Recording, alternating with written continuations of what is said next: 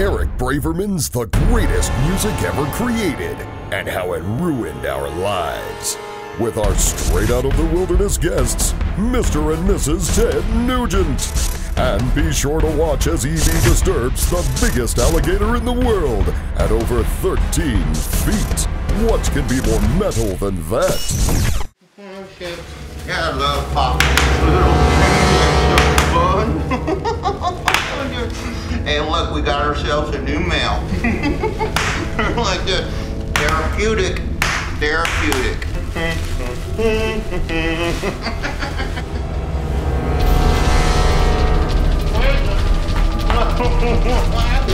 What do you think of that, Mr. Smiley? I just want to wrap him up.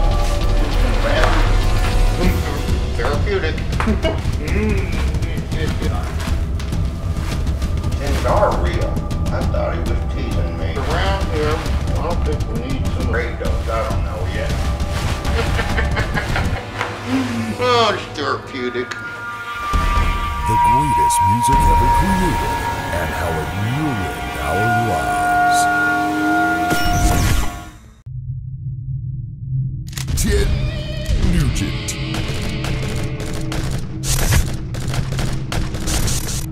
What are you packing right now? Things and lots of. Show us some weapon. I did last time, didn't I? Do you have something? Last time you always have something. Last time was. You went to shoot the fly. Last time was a Kimber, but now it's a Glock. Oh, it's a regular Glock. But it's still got that wonderful. Maybe it doesn't.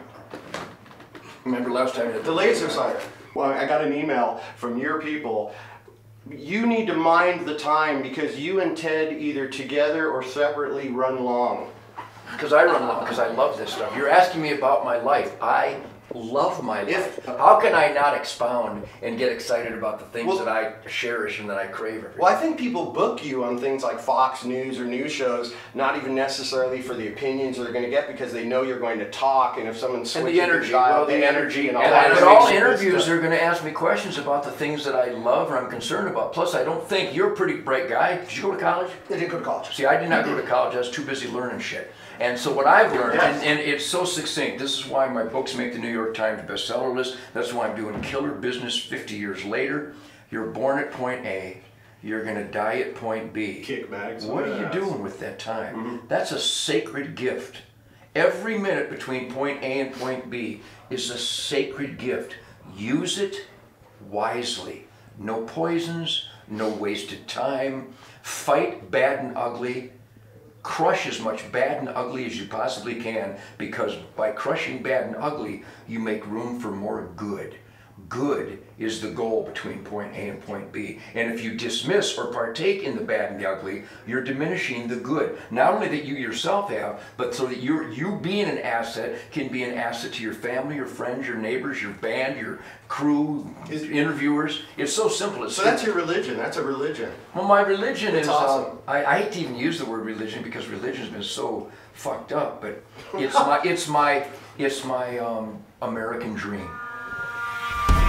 The greatest music ever created and how it ruined our lives. Really cool. I just want to show you this. I wore Army version Air Jordans for you today. Very handsome. Oh, So nice. if you need a pair. All my gay friends wear those. Nice. Cool. Yeah, I'm gonna, like, maybe I can get a date. Call them for me. I can't imagine. I'm gonna call my gay friends.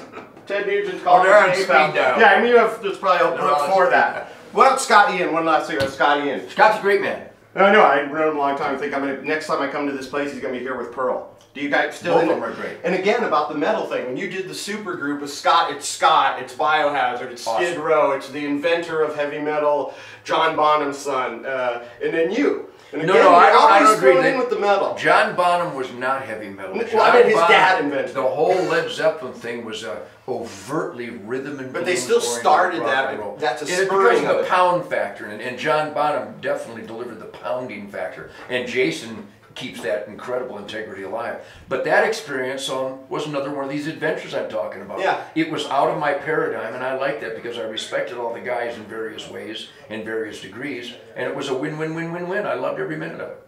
All right, cool. We'll go to work. Quit goofing around here.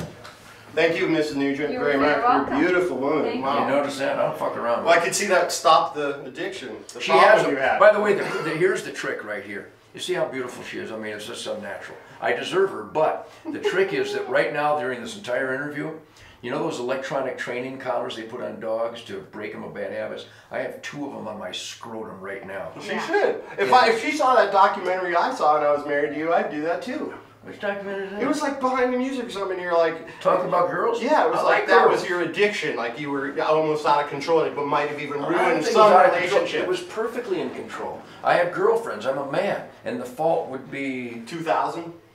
2,000 girlfriends. I think some of these girls were hurt emotionally when you I left don't town. think so at all. No, I think when I know. married Shemaine, they were. Well, there you go. That was great. Thank you. But I don't shoot the first deer that walks by, you know. No. Thank you so much. All right. Nicely done, guys. That helps a little bit.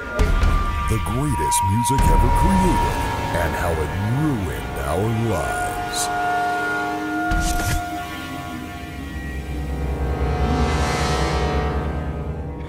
I just love that mount. Just love that mount. You're so pretty too. You're so pretty. Got us a big foot, Mr. Puddle.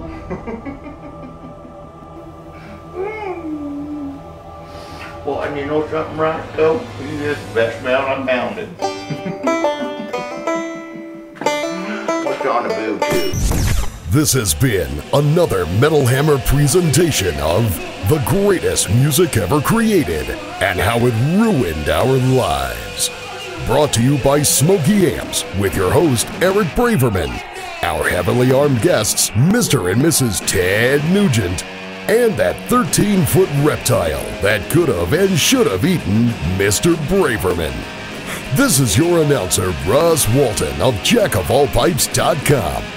Now, go clean the blood and guts off yourselves with some antiseptic, but oh so delicious Canadian Club.